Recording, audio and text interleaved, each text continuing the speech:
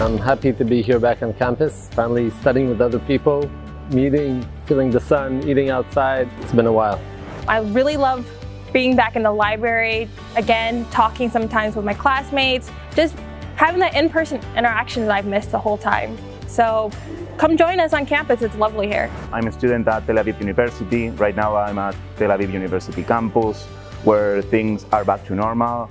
I've been enjoying myself, not only the sun and the city and the beaches, but also all the places the campus has to offer, all the cafes, all these places to study. We're back open now in person, and I definitely love the fact that I can walk over onto the nice grasses here and go to Aroma with all my friends.